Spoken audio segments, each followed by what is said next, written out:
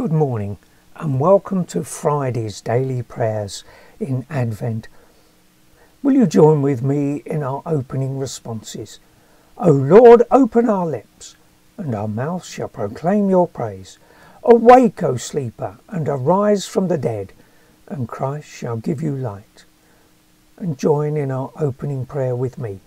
O Emmanuel, King and Lawgiver, hope of the nations and their Saviour, come and save us from our troubles. Strengthen us with your presence. Encourage us with your hope, and bring us at last to our eternal home.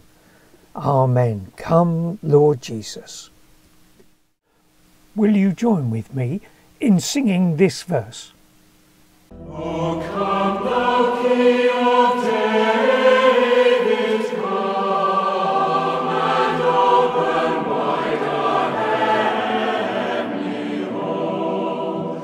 Make safe the way that leads on high, and close the paths of misery.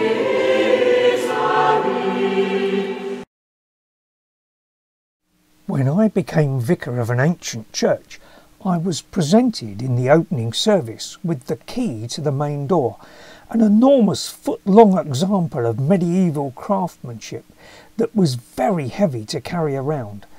It symbolised the authority given to me to be the spiritual guardian of the people within that parish, bringing them to know more of God's care for them. Isaiah is talking about God's coming servant, not only the new king Eliakim, who Isaiah hoped will be faithful to God, but the hoped-for successor to David, who would bring in God's true new kingdom of care for all. The key of David is the authority, rather like the sceptre of the Queen, to show care to all the people. Jesus, the Messiah, comes to bring care to all. His authority can shut out evil and open hope, not only for the present, but for all eternity. Jesus showed his care in healing the sick, restoring the troubled, and raising the dead. Good news for those in misery, both then and now. In our prayers this morning, come and claim the authority of Jesus as we pray for those in misery. You might like to pray for those suffering in war-torn countries like Yemen, or for those suffering from natural disasters that have left them either very hungry or without homes. For refugees from troubles still stuck in destitution, whether in our country or in Europe. Those living with the threat of terrorism.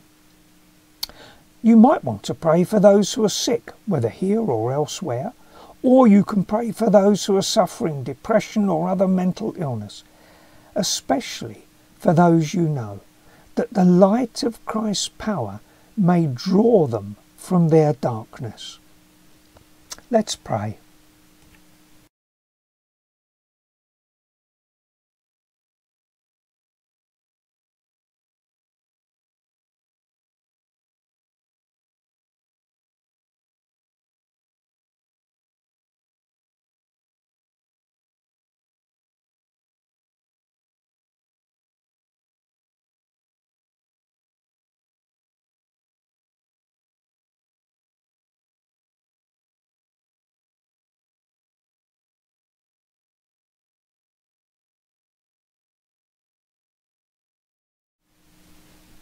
So will you join with me in our prayer for today? O God, gentle and merciful, your anointed Son brought healing to those in weakness and distress. He broke the power of evil and set us free from sin and death, that we might become partakers of his glory. Remember in your mercy all for whom we pray. In the fullness of time, complete your gracious work, that we may be restored in your image, renewed in your love, and forever praise your great and holy name. Amen.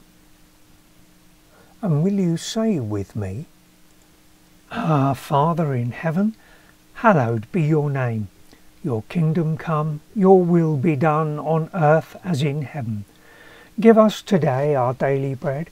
Forgive us our sins as we forgive those who sin against us. Lead us not into temptation, but deliver us from evil. For the kingdom, the power, and the glory are yours, now and forever. Amen. And to finish, let's sing together the chorus, a great ray of hope as we go our way into God's world.